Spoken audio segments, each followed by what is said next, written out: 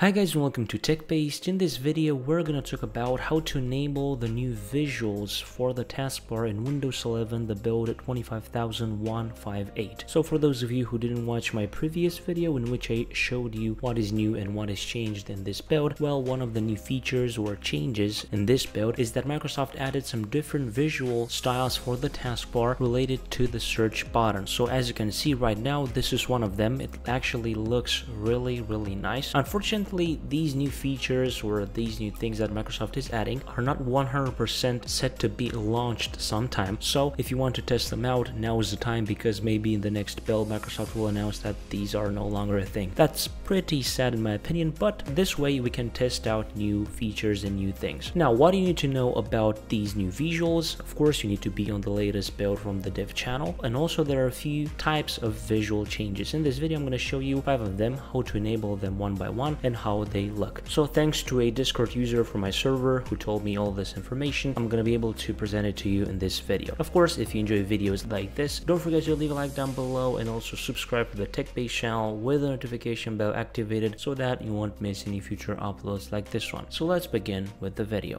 This video is sponsored by SoftwareKeep.com. SoftwareKeep is a Microsoft certified gold partner who sells only 100% genuine Microsoft software. SoftwareKeep provides lifetime and subscription products such as Microsoft Office, Microsoft 365, Windows, antivirus for PC and Apple users. They don't use robots in their service and offer a full service 360-degree software buying experience along with helpful contents of how-to tips and tricks to help those in need and online chat to answer anything related to the product faster. You can use the code TB15 on the entire store. Click on proceed to checkout and you have various different payment methods that you can choose from. The link to SoftwareKeep is in the description below, and don't forget to use the promo code TB15 for a 15% discount on the entire website. Let's continue with the video. First of all, of course, we're going to need to install Vivetool. We're going to have the download link for Vivetool in the article down below in the description. Go into this page, click on the latest version.zip, open it up, click on extract all, and then the location, click on browse and look for system 32. So that would be this PC, local disk C, Windows, then scroll down to system 32, select it, click on select folder, and then click on extract. Continue, and we should be good to go after a few seconds. Now, after we've extracted Vivetool there, all we need to do is to open up CMD as administrator. So open up the search box, type in there CMD, right click on CMD, and then click on run as administrator. On user account control, click on yes. In CMD, we're going to have to paste a command in which we're going to change only one value to access another variant of that visual change. So this is the command that we're going to use in this video. As you can see it's the new command line syntax from the new version of Vivetool. It is Vivetool/enable /id and /variant, and we have 5 different variants. We're going to go for the first one and we're going to copy this command and then paste it here and then press enter. As you can see, successfully set feature configuration, and we are good to go. Now to see the change, we can either restart our computer or we can restart the file explorer. So I'm going to right click on the start menu and then click on task manager, and I'm going to restart the Windows Explorer, restart task, and as you can see, this is the first visual change, basically the first type that we can enable using Vivetool.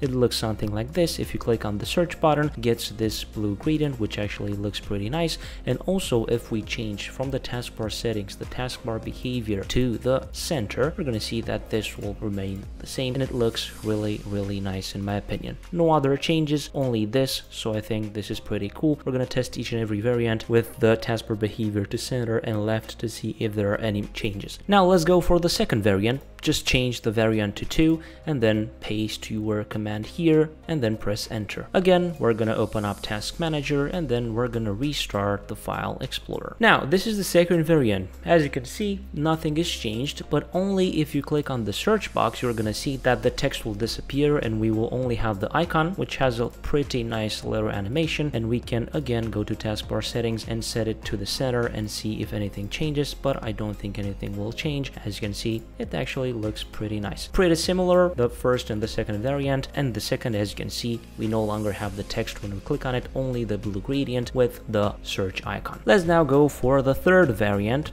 and then paste the command in here, and of course restart Windows Explorer. This is the third variant. As you can see here, it looks really nice. I think this one is my favorite from them all because I like this new search icon. If you click on it, you have that nice little globe rolling animation. Basically that's it, but it looks really nice in my opinion. It is my favorite. If we change the taskbar behavior, nothing should change. It is basically the same, but it looks really nice. Let's change it now to the fourth variant and then press enter in CMD and again restart the file explorer to see the changes. As you can see, this is another variant, another icon. Basically we have the search icon near a globe icon, and if we click on it, again that rolling animation, really nice. Of course, if I move it to the center, nothing should change. It should be the same. But yeah, this one also looks pretty good, but in my opinion the third one is still better. Let's now go for the fifth variant. Just change the number to 5 and then again restart the file explorer for the changes to take effect. Let's see how the final variant would look, and as you can see, this is it. It has the icon and also another text which says search the web. If we click on it, again that same blue gradient, that looks really nice. And of course, if we move it to the center, the same thing, the same gradient and the same animations. So basically these are all the variants and also the new visual animations to the taskbar in this new dev channel build.